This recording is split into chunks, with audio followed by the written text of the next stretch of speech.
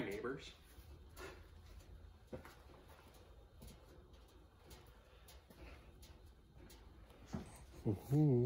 Hello. Got a little package from Speedway. Is that the wrong way around? 1, 2, we got stuff. I've already opened it. Shock mount studs.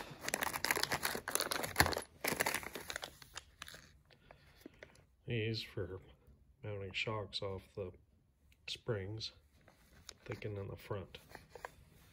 They're like $6 for a pair, so some dust caps, chrome. I don't remember ordering that. Whatever. I don't know. I don't stick that. The most important thing though is these for the rear, so I can do the rear hairpins. I already have the hairpins, but I needed these. Oh, for some reason, I think when I ordered the hairpins, I thought they came with them. Apparently not. Cool. On to the next step, doing the rear suspension. Okay, got everything laid out. So here's the bare wishbones themselves, without anything attached to them. And what I have is, there's the bolt-on frame mount that goes, mounts the front hangs off of. That there welds to the rear diff. It attaches to here with a couple of the clevises. There's the clevises that I have.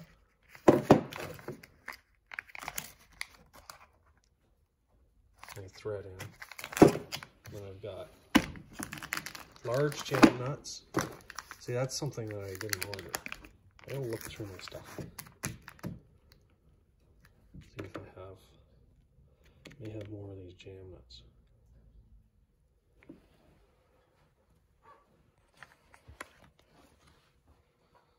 That. Got the washers, the spacers for the Heim joints. Again,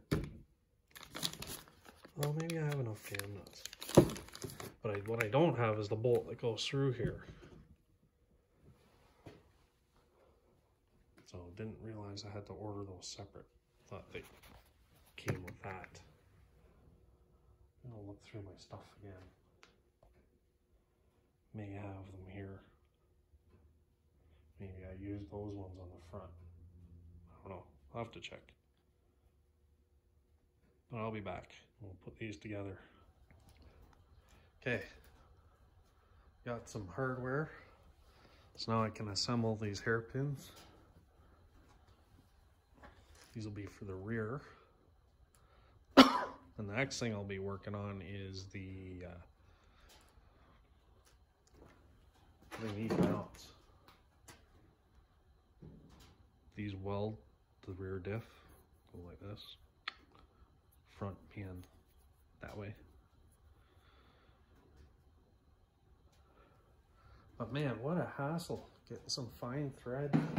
Freaking grade 5, the bigger stuff I had to step up to grade 8. Apparently no one stocks a grade 5. You can special order it, but no one stocks it because people just buy the grade 8 instead. And if you're buying grade 5, it's just the course. Not anything bigger than a 1/2 inch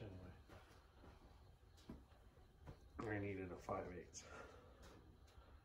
But yeah, I'm just gonna put this junk together.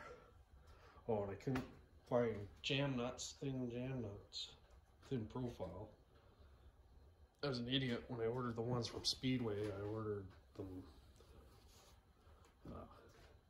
left-hand thread. I didn't check when I was looking through. I just went, saw jam nut, clicked, boop, added it to my cart. Never even saw the LH on the end. Look at this pattern here. So yeah, it says LH. Yeah, just be wary of that. Not Speedway's fault, totally mine. They're actually nice nuts. Shame I can't use them. Everything I've got is right hand thread. That's what I was talking about. It's a narrower profile than a standard nut. So it's not that much of a... They're like a 30% difference in width. So not a huge deal, but I don't know. Right hand, left hand. And I didn't want to wait for Speedway. Order it on here. What I need. Nice hardware. That's for later. Oh, there's the clevis. I'll start with clevises.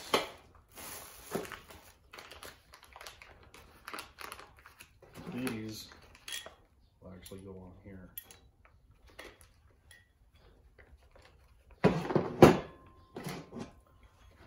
Set that aside.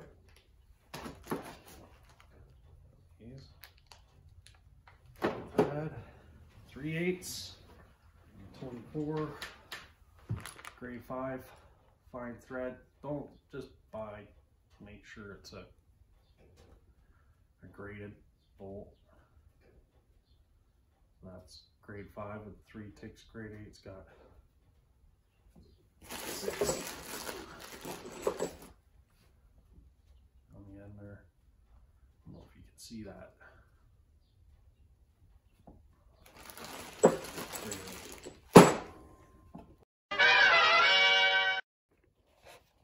Okay, see if I can do this one-handed here. I showed earlier grade 5 and grade 8 bolts. Well, probably couldn't see them. See those 3, the tick marks? That indicates that this is a grade 5 bolt. And that refers to the tensile strength. I forget what the clamping force is, the maximum on this.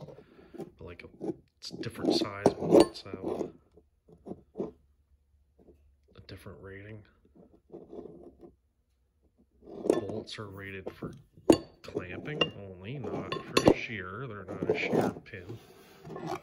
But anyway, I digress. And then here is a grade 8. It's indicated by the triangle and the 6 ticks. The 6 ticks are most important.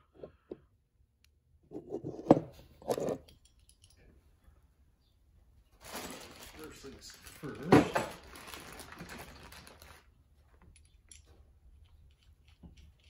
Nut of the JM variety.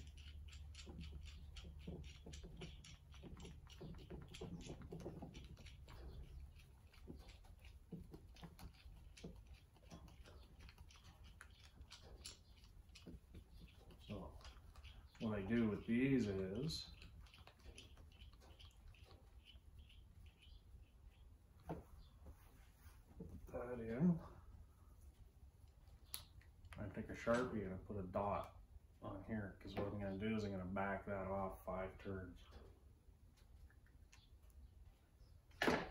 Because Speedway recommends, it's one thing I like about Speedway, you can find all their guidelines for installing the stuff they supply. It's all there.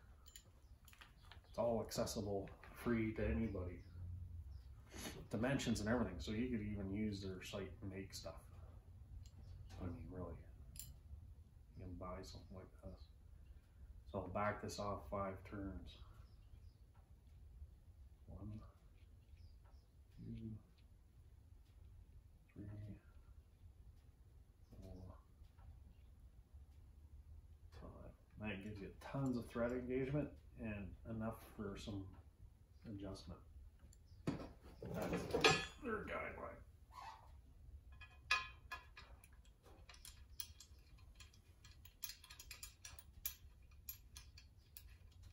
I'm going to leave 5 threads exposed.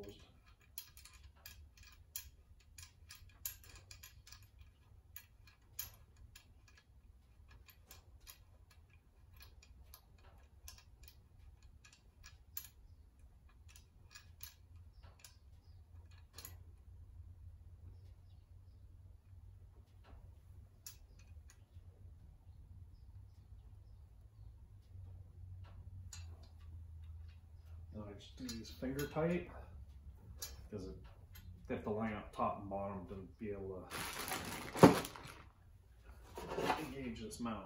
I'll put this on just so you can see the whole thing together. See, it's the clevis in the end of it.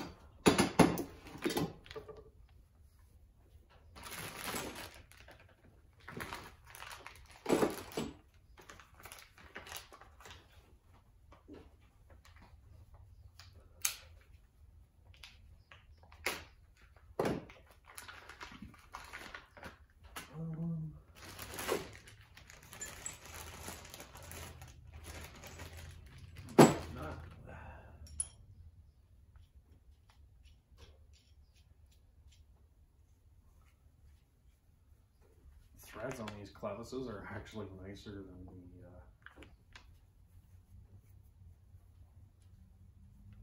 than the bolts I bought. 5/8 bolts. The threads are actually smoother.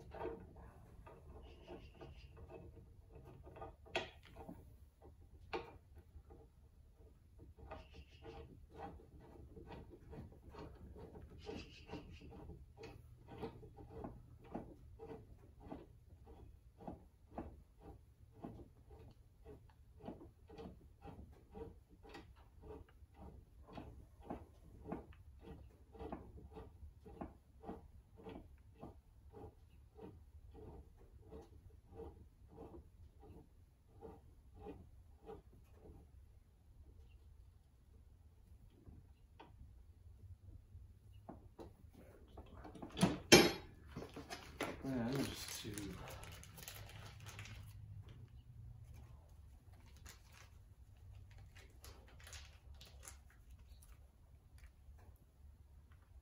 inventory of all my parts.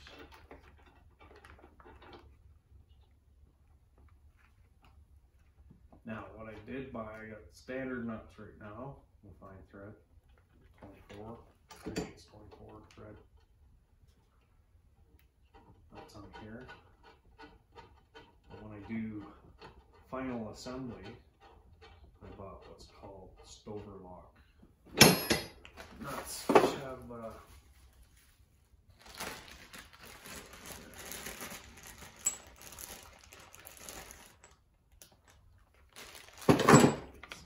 can't see that. They're not exactly round at the top. They're kind of pinched in on 3 points. And when you crank them down, that's it, they're locked. But they have the tendency, once you take them apart, they'll rip the threads off the bolt. So you want to put them on once and that's it.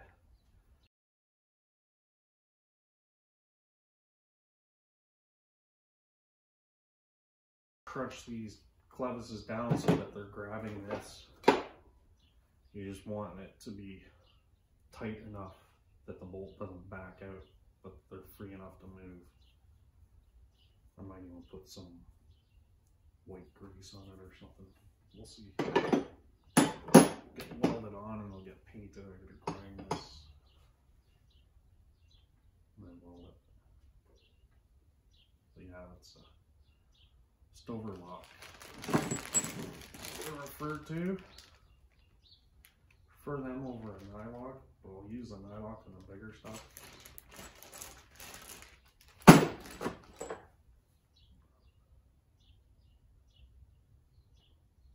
Okay.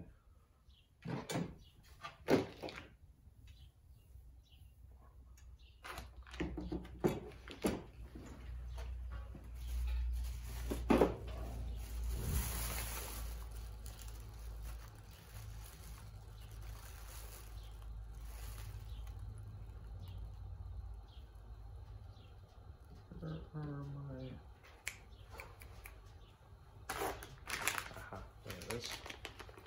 Brand new hung joints.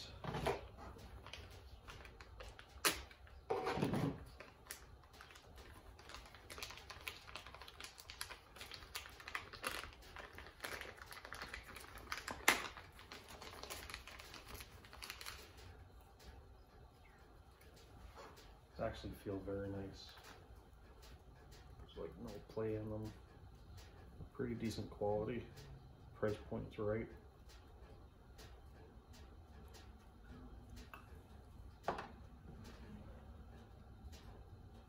Yeah, right hand. Good. Making sure I didn't screw that up, make that mistake. Oh, you know what I did do? Come on, done.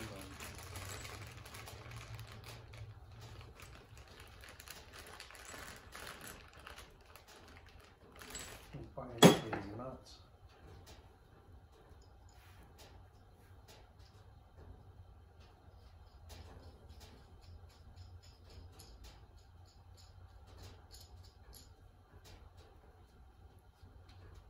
Two nuts short.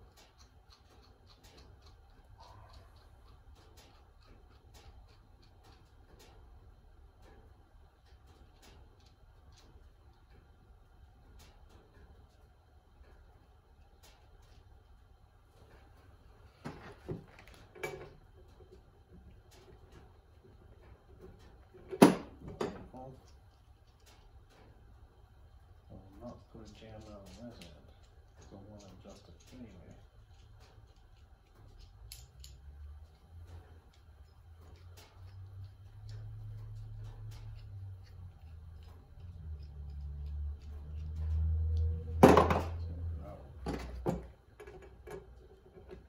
So it'll sort of be assembled for assembly.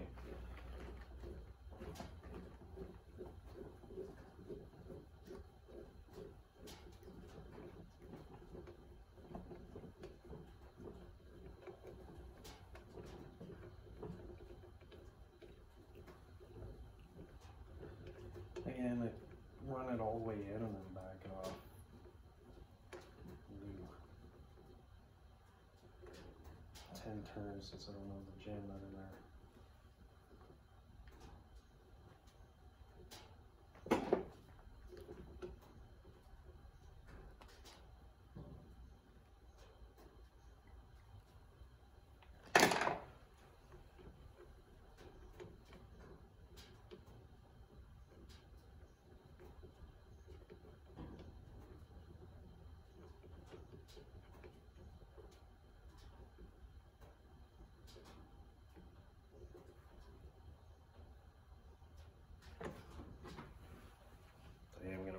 Some jam nuts for this end. That end I don't care because you won't see them, will be tucked behind the wheel.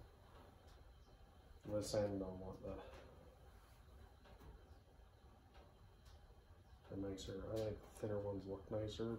That's just me. I'll just have to order the right ones from Speedway. So that's that assembled. They do come with these plates to weld in. They look like a Speedway S. Precisely why I'm not using them. They don't look bad. Not awful, but you gotta wedge them in here and weld it up. I would do that with this plate in place. But what I'm gonna do is I'm gonna make my own plate up and just have a flat plate drilled full of holes like you would see on an old race car, just to make it look more home built and less kit built. So you do so that these things don't look like a kit car. Modify, put your own spin on the parts, if you will.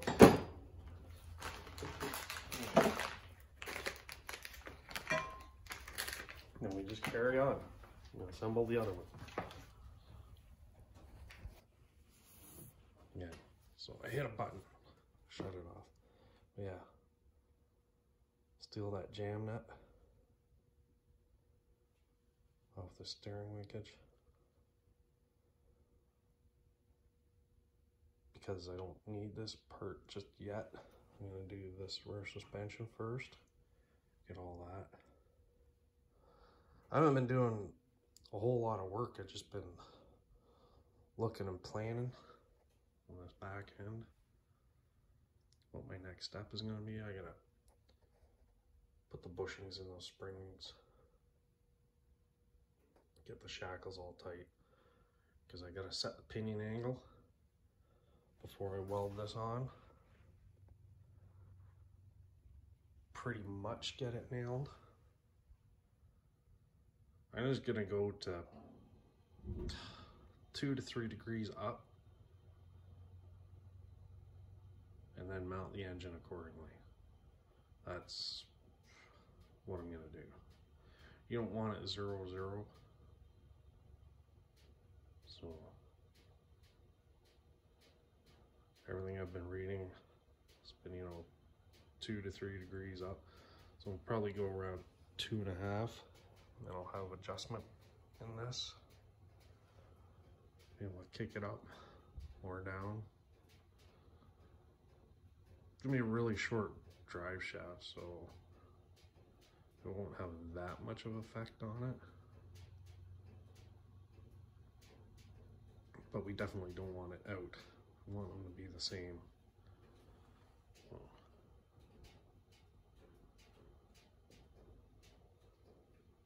Yeah, so I'm gonna go rob these jam nuts off of here, put them on here, then everything will be hunky-dory. Alright, get at her. Oh, also what I was doing for the braces for the wishbones. I'm laying stuff out. See, they're tapered, so I marked the taper. The other end, I'm gonna use the raw edge. And I marked the taper. Laid it out with the Speedway S bracket. Just squared it up to the back here. See, boom, that.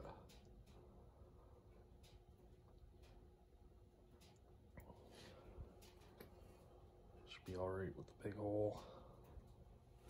Be from here, here to here. Big hole. I'm probably gonna put a hole in each corner, just to kind of give it some balance.